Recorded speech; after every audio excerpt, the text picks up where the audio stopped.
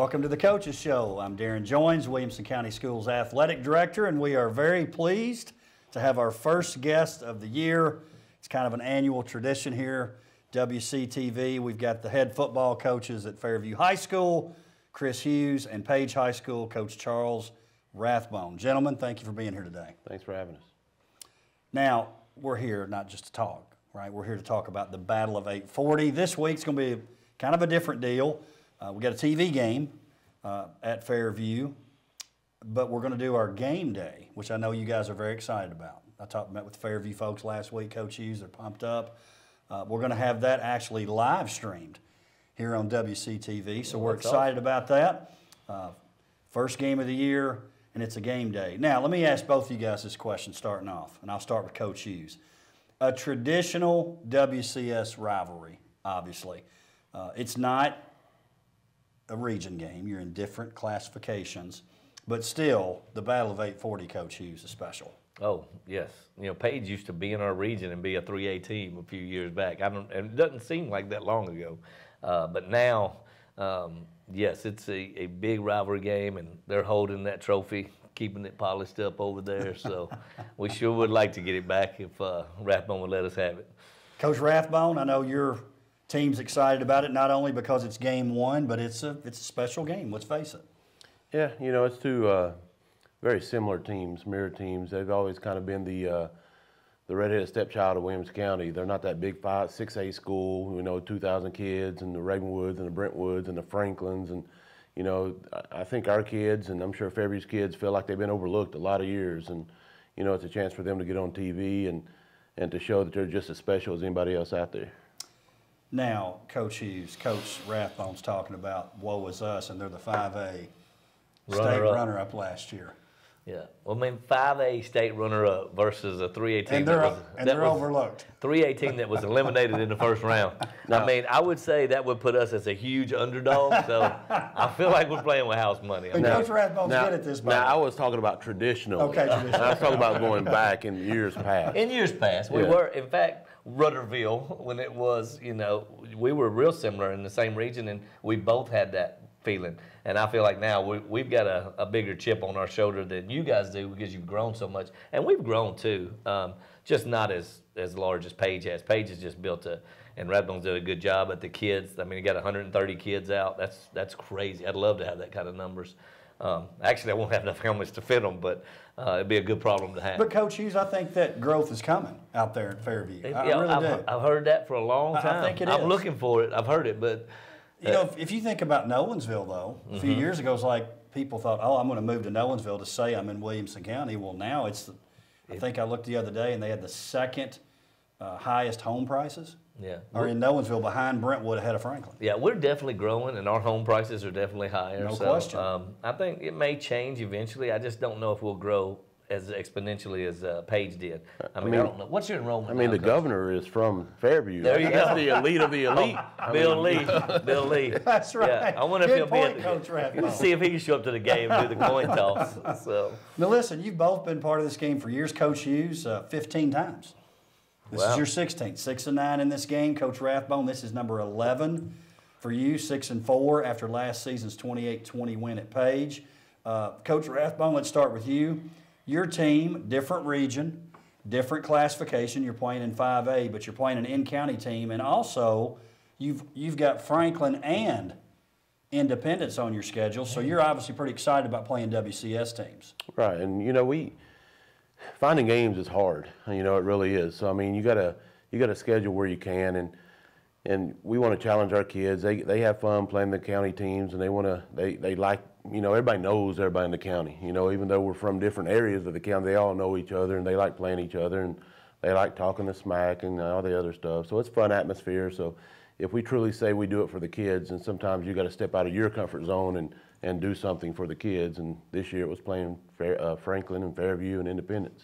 That's why we play Page. Well, I was going to talk about that, Coach. I do think in football, it's easier said than done when you've got the smaller numbers. Yeah. It can take a physical toll on your team. And although you're okay with playing Page, obviously, every year, and we've talked about different times, maybe you adding a game, But that's not that simple to do when you're talking the number differences, right? It's not, and you worry about, am I wanting to play a 5A school and risk an injury to a kid that I really need when we're playing the other 3A schools. But the fact that Page is they're similar to us. If they were a lineup in a double tight end and smash mouth, it may be a different thought process. Right.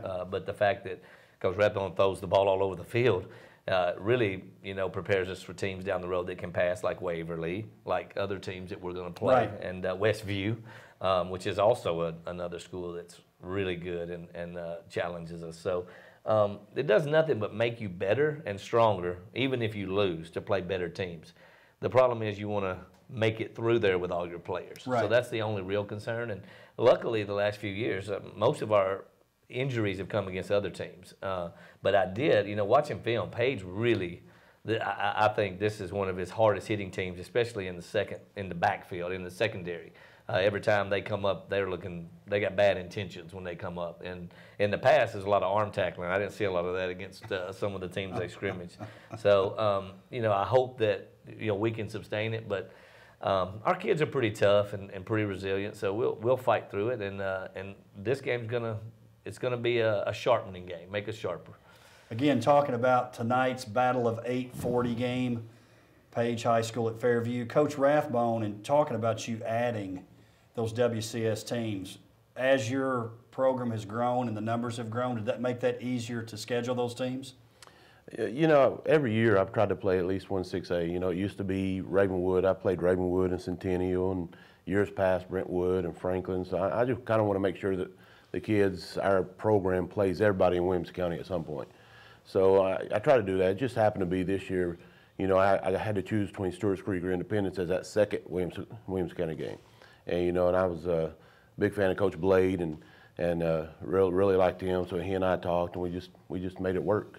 So that's honestly how it worked out. Well, we're glad you did, and you'll love competing against Coach Stidham too. Another great addition. I've met to the him. league. He's like a really good guy, so I've enjoyed getting to know him so far. Yeah, we're happy. We obviously were disappointed to lose Coach Blade, but happy to have Coach Stidham as well.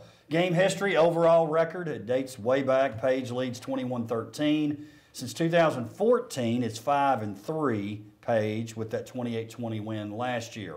Coach Hughes, you end your season last year 6-5. A new region, which was pretty darn difficult. Had some really good teams in there. You lose to Smith County in the first round, but I could tell, and again, we talked about this before we came on, I could really tell by listening to you and your players, got a little chip on your shoulder, I think, as a team, and I think you feel pretty confident in the kind of team that you could have this year compared to maybe last year's team. Is that fair to say? This senior class can have a really special year, or they can, have a mediocre year. It's up to them, but they have the talent. They have the work ethic. They're working hard. You're always, if we can stay healthy, if we can do this, we're going to be okay. But this senior class is the first one I've had that hasn't won a playoff game. And that's been the challenge to them. So we want to win the state championship, but it's one game at a time. And they want to get off that snide and not be the first team in my coaching tenure that didn't make the playoffs to the second round. So that's their goal this year, is to make it as far as we can, and I think they definitely have the capability of doing that, but we have to win some games and set that up. Starting with this game, we have to get sharp, and I think Rathbone will agree too. A lot of times our starting personnel in this game is not the starting personnel week 5. Like, we are figuring it out also, yeah. And with no live action except for scrimmages where you're really trying to kind of protect people and hide things. You don't want them to see everything. So it'll be interesting, but this team definitely has potential to be really good, and I'm excited about this group. It's been fun to coach this group of kids. Well, you can tell it that excitement's there, again, not only from your players, but you as well. Coach Rathbone coming off a pretty magical season, 13-2, state runner-up in 5A to Knoxville Powell. But I could tell, too, by listening to you at Media Day, that you were smarting from that loss. You're like, man, that was an opportunity, 42-34 loss. You felt like we had our shot. We should have taken advantage of it. Yeah, we're one back call away on the opening drive from roughing. We didn't feel like it was roughing, and, catching a kickoff and taking care of the ball and just not waiting 3 possessions to wake up from winning a state championship. So, but I've told these guys that's last year. We could always talk about last year for the rest of our lives, but that's not going to help us Friday night or any Friday night going into the season. So we got to get these guys ready to play, and I'm excited. You know, we got 14 seniors, about 8 of them play. We're playing a lot of sophomores. We're starting 2 freshmen. So I mean, it's going to be a challenge for us. But like Chris said, you know, it's going to be several weeks before we really know who we are and what we are. You know, we can't put everything. I don't think we're smart if we put all of our eggs into this basket right here and say, hey, win or lose, win by 50, lose by 50. That's the season. I just don't feel like that's an accurate portrayal of this game. And I want to piggyback off him, Darrin. We were so excited at Fairview for Page to get that far. Like every game they won, they had a battle in West Tennessee. And when they won that game, our kids were excited for them. Not only because they're in the county, but you know we're at each other. But after that game, we're in different places, so we root them on. We root everybody on. But it was really special for them last year, and the fact that we lost to them by 8 points week 1. And we would have loved to have said, we only lost to the 5A state champions by 8 points. So, we can still say that about the runner-up. Yeah, sure. But we were cheering them on. That was a special year for Coach Rathbone. And at Fairview, we were very supportive of the Page team going into the playoffs. Do you think that goes back to what you guys were talking to earlier, that from the get-go, y'all kind of felt like you were the 2 schools that were together and similar? You think that's part of that? Well, I'll tell you, the big talk around, and I'm being as honest as I can, is our kids are more, they prepare for after the game. They're excited to get with Fairview and to meet some of those guys and to kneel down and do their prayer after the game. And, you know, so they've already started preparing all that, you know, and started thinking about that. Are they preparing for the game? You better believe it. They're working hard. I mean, they want to get after it. They're ready to mix it up. But they respect Fairview and really anybody we play, but they're excited about just the little chit-chatting after the game, good game, you know, good season. That, you know, I got a good group of kids that enjoy other teams and meeting them. And the same thing for you guys? Great leaders. This senior class has such good leaders. Like, I feel like if I wasn't there and the coaches didn't show up, they could run practice and it would be organized and they would do the right things. Our only team rule is do the right thing, and this senior class lives that. Like, it's really good. Like, he's talking about his leaders and our leaders are talking about, hey, let's do this, let's do that. That's something you don't see a lot unless you've got really good leadership who would have, you know, who take the team and by example, not necessarily yelling and doing that kind of stuff, but by example, they do the right things and lead, and they are. Everyone knows there's more than just football here, but what a building tool this is for us and them to start that season off that way and go at it hard and still be able to say, hey, good luck to y'all the rest of the way. Yeah, that's great. Yeah. That's great. Can still be very competitive and not be, you know, silly about it afterwards. No, some people don't even want to shake hands. Yeah. You know, last year we had a player that did that, was emotional after the game, and we've addressed that, and we know that's not going to happen again. But it's just not right. You know, nobody wants to lose. It stings. You know, when I shake hands, I'm stinging too. But you have to be able to be the kind of person with the kind of integrity and character to say, you got us, good game, it's over with. You know, that's interesting you bring that up, and Coach Rathbone, I'd be interested to see what you would say about that too. You know, you see talk because you see things that happen, not necessarily here, but you see things that where players get into it after the game or the coach gets into it with the other coach after the game. I think it's maybe a sad commentary that we have to talk about, should we shake hands after the game? I hope it never gets to that. Yeah, you know, anybody can win, right? That's easy. You know, a lot of coaches have talked about this for hundreds of years. You know, anybody can win, but it's hard. It takes a really special character to be able to lose with class. You know, I talked to Jake McNamara after the season, and he told me, he goes, I think the best thing to ever happen to us last year was losing to Independence. Now, we hated it at the time. We felt like we should have won that game, but that says a lot about what they learned from a loss. You know, and it makes you either one or two things. You're either going to come back and work harder, or you're going to show your true self and quit. And I just don't think our guys have any quit in them. Very well said. Coach Hughes, let's talk a little bit about the region. So to me, White House seems to be the most obvious competition. You obviously talk about Waverly for a lot of different reasons. I know they took care of business there on that TV game last year. But again, this is me. I'm outside, so I can talk about it. I've kind of got that September 30th at Fairview versus White House game circled, saying that one may be deciding the region championship. It may be, but last year, Waverly, us, and White House, all 3 games mattered to decide it. And you got to hope somebody else like White House Heritage or someone else doesn't sneak up and say, hey, we're good too. We're coming at you this year, because we have some pretty good parity in our region. But both of those games are huge. That White House game is a huge game, and that's actually my birthday, so you can like send me. Oh. Yeah, so I'm wanting a birthday. All I want is a win against White House that night. Not If I asking get for that, much. no, not much. Do you And, like the new region compared to the old one? I love the better competition. Yeah. Yeah, I think we did not get ourselves ready for playoffs, and one of the reasons we got knocked out in the first round was that our region games weren't helping us, and I didn't have enough pages on the schedule. Yeah. And we played page week 1. Well, they forgot how tough that was by the time we're week 8. Right. In fact, that's what I was going to say about that too. In week 1, this is a big deal, and we're all upset when we lose or happy when we win. But by week 6, nobody's even thinking about the Page Right. Fairview game. So, but I do think our region is top to bottom a lot stronger. And with the addition of White House Heritage, and Waverly, we have got like 3 or 4 teams. Like somebody in last year, somebody's not going to make the playoffs. It's a pretty good team. Right. And that's something you don't see in a lot of regions. There's a lot of top-heavy regions. Coach Rathbone, in your region, again, this is me talking, I feel like your team in Nowensville, or maybe the class of that region, and October 7th at Nowensville could be one of those games, again, we circle and say this could be for a region championship. I think that's a potential game day type of atmosphere there at Nowensville. I know they'd be excited about it too.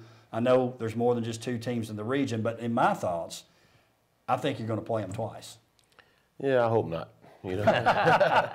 So, especially if we win the first one. But Are you saying you hope you make that second game and they don't make that second? yeah, I would be happy with that one. Yeah. But Nolensville's got all their kids back, and they're very talented. I would also say you got to watch out for Lincoln County. They got 10 starters on both sides of the ball. We had Franklin County in 707, and they beat the brakes off of us 707. Very athletic. So we got Franklin County and Lincoln County could be a problem for both of us. And of course, Bobby Sharp going to Columbia, you don't know what to expect from there. But I would think Nolensville, Coach Derrick does such a good job, and they got some dudes on that team. So we're going to have to play our best. Wing T in Columbia is going to look different too. For sure. That worries me. That's for sure. That worries me. That's for sure.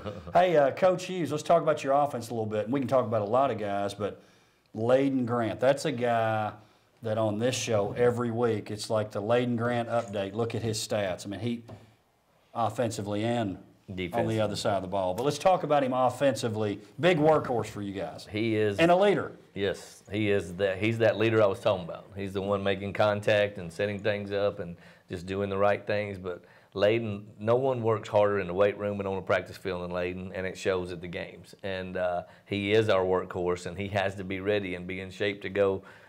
I don't come off the field. He's that kind of kid, and it's tough against a team that's hitting him like Page is going to hit him. So he's got to be able to be resilient, keep bouncing, and he's one of the toughest kids I've ever coached. I have no doubt that Layden Grant's stats are going to be worthy of Mr. Football status this year, and that's our goal for him is to reach that. Like he was real close last year to being a finalist, and I think this year, if he has any kind of year like he did last year, 1,500 yards is very attainable for him, and we split the ball up with people. So it's not like he's not carrying the ball 30 times a game. He's not going to get that kind of workload. But at the same time, he makes the most of his carries, and he gets the tough yards. If it's the short yardage and that things, we got him, we got Ken Curtis, but Layden yards after contact would be off the charts if we measured that in high school. And is it a little bit easier from your spot and then maybe even the team offensively that Mays McCoy, he's the guy at quarterback. This time last year we were talking about there may be some splitting of the snaps, but it's Mays' job. It's Mays. Mays has been the guy from day one, and Mays last year probably would have been the starter if he had some injury issues and Kennedy kind of stepped up and took that role. Both are great kids, but Mays is a natural leader, and his first game is against Page on My TV 30. So you talk about some feelings of like I need to take care of the football, do some things right. The only thing about him being a young quarterback, he's a junior. He's been in that pressure situation in basketball so many times that I'm not as worried about him. Like, I feel like he's ready for that. He's ready for the light because he's the one that's going to take the shot at the end of the game if the Fairview basketball team's going to win. So now he's going to take the snap if the Fairview football team's going to win. So I expect big things from Mays this year. I'm really excited about his development. And I'm really excited because he's 100% healthy. And that's part of it because he is a good-looking, strapping young man. So his presence out there will be noticed. Coach Rathbone, and I know we're probably not going to have a big announcement today on the starter, but you lose Jake McNamara, but you've got options, and you've said it over and over. If our guy last year was Colin Hurd, we'd have been okay. Yeah, and I think that's true this year too. You know, we got a couple of backup quarterbacks that are pushing him that I think are eventually going to be really good. You know, I like Weebush, the way he runs. He's the fastest player on the team. You know, went to a camp, ran a legit 4.5. You got Jonathan Palmer, who is Carson Palmer's nephew. But right now, Colin, just leadership and you know, starting out early, just the leadership and his air and, you know, just how people respond to him. You know, that's kind of the guy right now. And you know, he's got to play both ways as well and see, you know, hopefully he can hold up. But I wouldn't be absolutely terrified if we had to go with one of our other guys. And you're not changing the offense over the change of quarterback. I'm never going to change the offense. Well, I mean, look what happened last year. Colin came in and beat us. He threw the touchdown and beat us. Like and led the team in tackles that Yes, day. he beat us on both sides of the ball. And we know that Colin's got some moxie. There's nobody that's out there with more moxie than Colin. And so we've got to put a hat on him offensively and block him. And defensively, we got to get after him because he plays with a lot of confidence. And if you let him get going, is that when we knocked out the quarterback last year and he had to go in, we decided let's just get up all on him, beat us right over the top for a long touchdown that cost us the game. No, he played great in that game. Yes. Let's talk about your defenses a little bit. Coach Hughes, we'll start with you. I think you feel better about your defense, especially maybe where they were at the end of the year last year, but you had some injuries, to be fair. Yes. But you feel better right now going into the season defensively than you did last year. I feel a lot better. And really, it's a lot of the same people. It's just that year growth. Sure. And we got a new defense coordinator. Tommy Ruiz is now our defense coordinator. And we've been flying around at practice a little bit more, a little bit faster, a little bit more intentional, like on our defensive production and going after things. And I think this is one of those games where you've just got to come downhill and play hard and try to match Page's intensity. And I'm excited to see what our defense is going to do. You know, we still have some questions with the defense, but I think we're going to know after this game. Sure, great test. Yeah, great test. Coach Rathbone, your team defensively, I thought it was interesting. I was going back to look at my notes. You play Marshall County, scrimmage them, I think give up 29 points. But something I noticed was, number one, that happened last year. And number two, I noticed maybe with you more than anybody, the scrimmages, you're playing different people. You're not necessarily that you want to win, right? But it seems like to me, maybe as much as anybody I've seen on the football side, is that doesn't really impact you. No, but I do think that has led to us getting off to some slow starts in the last couple of years. But I'm a big believer that we got to get good at our base stuff. You know, we got to get good at our fundamental base defense. And during the preseason, I think that's when you do it. You know, and if you get that, and then you start adding in the blitzes and the stunts and the coverages, and I think we're to the stage where we could do that. I'm excited to see what our front seven does. You know, I feel like we should be better this year in the front seven. We should be able to stop the run. We're bigger, we're stronger, we're more physical. Had a transfer come in that's going to help with that. We're young. We're going to be playing a lot of freshmen and sophomores, but I have faith in them. I think they'll do a good job. You got Hurd back on the outside, Hazard back for his sophomore year. You know, he's 25 pounds heavier than he was last year and still moves well. So I'm excited to see what those guys do in another year. Last year was our first year in this defense, so, I mean, year two, they should be some growth. We always talk about special teams, especially early in the year, but in this particular game, every time we're together, we're like, special teams has made a big difference in this game in the past, Coach Hughes. It has, and it worries me this year. We'll just score and maybe not to worry about it too much. Our kicking game on both sides is not as good as it was last year, and with their coverage teams, and this is another thing Rathbone will attest to, we haven't done anything live with a kick returner and all of that, so you just don't know, and it's one play that can change the whole outcome of the game. So that's why I play in week one. It's kind of hard on both of us because, I mean, those special teams, it may be. I think we would be good starting on the 30 and just going. Hey, I'll go for that right. I hate special right now. Right now. Hey, no kickoffs. Punt is my least favorite. I don't mind kickoff because I know we just scored, but other than that, I'm not a You know, fan it's at funny all. to hear the football coaches. I'm always fascinated talking to coaches and finding where there's similarities with other sports. For me, it was always out of bounds plays. It's like, oh, the season's starting tonight, and we haven't worked on an out of bounds. Yeah. Hey, get it in. Yeah. Exactly, and just get the punt off. Yeah. We don't care how far it goes, Snap just it get and it kick off. it. And please don't press us the first game. Maybe we should might not agree to get go it dead on the line on punts and just set it up. I'll sign up for that right now. You know, and what's sad, we got a pretty good punter. You know, the kid moved in, and he's a good punter. We just can't get the ball to the punter. Yeah. That's the problem. So, I mean, that was 9 points we gave it to Marshall County last week. Had a block punt where they tackled him before the ball got there, and then the safety, it was just, I don't know, it's just. They're really good at running fake punts on us too, so we've been working on stopping fake punts and stopping offside kicks because we know, We're about to go back to the spread punt. well, we do that anyway. So We'll do like we did in flag football. We'll just put it down, right? that's what I'm saying. Start on the we third. declare punt. Yeah, that's it. So let's talk a little bit more specifically about tonight. Coach Hughes, offensively, especially early on, what would let us know that, hey, it's going okay right now for Fairview offensively? If we can move the ball on that front seven that he's really excited about, which they are really good. And so we've got to put a hat on the hat and make some little holes that Layden and them can squeeze through and get us 3 or 4 yards. If they're kidding us as soon as we touch the ball in the backfield every time and our blocking assignments aren't good and those guys are blowing us up, it's going to be a long night for Fairview. What about your team offensively, Coach? We're hoping we got to be able to run the ball. We got to give a clean pocket, let Colin get the ball out of his hands. We're hoping to run the ball a little bit, move the quarterback around. They like to bring a lot of pressure, a lot of stunts, a lot of things like that. So we got to be able to pick that up with our very young offensive line. And if we can do that, then I think we can have a chance to be pretty good. Defensive side of the ball in particular, Coach, when you talk about that depth, your defense, especially late in the game, what are some things to look for to go, okay, so they're all right? If you see the same numbers on the field, that's a good thing. If you see different numbers going out, it's going to be a bad thing, Darrin. But we're going to try to adjust, too. I mean, we debate, I don't know. If Rathbone would just tell me what he's doing, I could tell you how we're going to play. But do we run our nickel guys out? Do we run our, jumbo guys out? Are they going to smack? We just don't. He doesn't know. We don't know. So it's going to be those halftime adjustments and seeing what's going on. What about your team defensively tonight, Coach? Rathbone, obviously, the Fairview offense.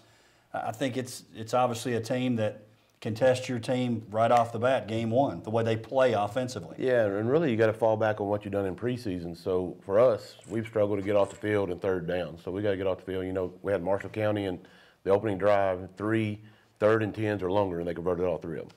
So we just got to get off the field on third down and play our gap assignments and get after the quarterback. And we want to put pressure on him and get hits on him and number 11 as much as possible. So that's what we're hoping to do. Well, gentlemen, I appreciate you being here again talking tonight's Battle of 840, Page High School at Fairview. Excited to be there for game day. Again, I know it's a TV game, so it's going to be really exciting. Coach Rathbone, I did want to mention before we got off the air here, Jake Wilson, young man in your program who's been dealing with some stuff.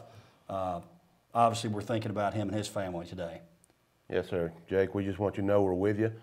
Had a good meeting, vigil for you last night, and obviously your prayers are in our hearts, and we're always here. And Coach Hughes, I know you guys too in that Fairview community. Yeah, we'll do the same, and just to let Jake know we support him, and that I think the saying is, "You got this, Jake." Right? That's right. You got this, Jake.